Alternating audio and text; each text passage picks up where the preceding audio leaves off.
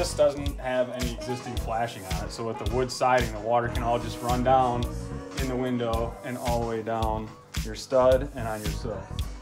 A new window has sill flashing all the way along here, which will then roll out onto the existing siding and then have flashing tape around the outside of the window.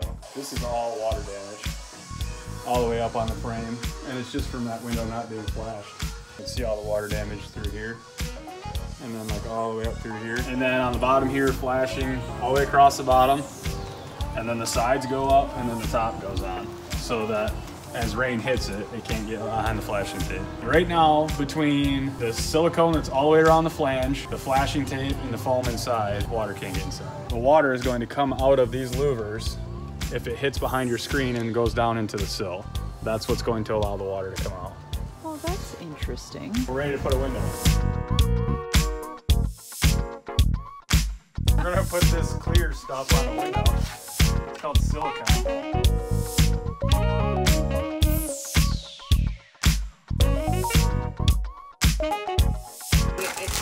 Without the screw. You're not supposed to take those off. I just did it. Those are supposed to be taken off by the homeowner after the window's installed. I am the homeowner.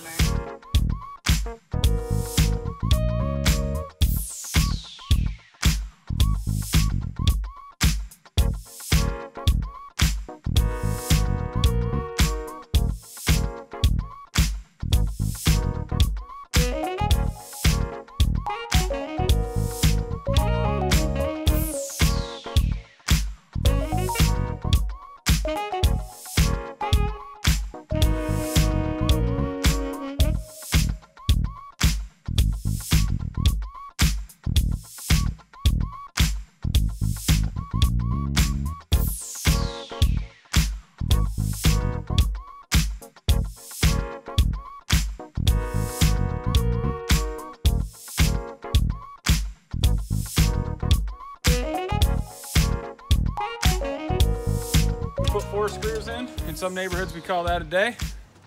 In your house we won't. We're gonna go check the window. So the last step of the trim before painting, you'll notice all of these little spots on the outside of the trim and the inside. This is wood filler covering up the nail holes used when installing the trim. So it usually takes, I would say, 2 coats of wood filler. You have to do it once and then sand it and go back, fill it again after it's dry and sand again. This is to make sure that you get a flush, even look. And when you're painting, you don't have paint dripping into holes and making it look sloppy. So this has been filled and sanded and it's ready to go. So now we're gonna tape off the window and start painting.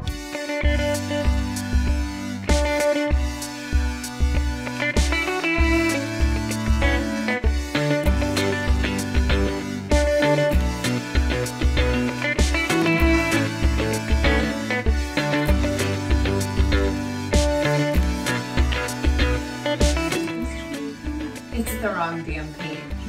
It's not white, it's a gloss. Cool.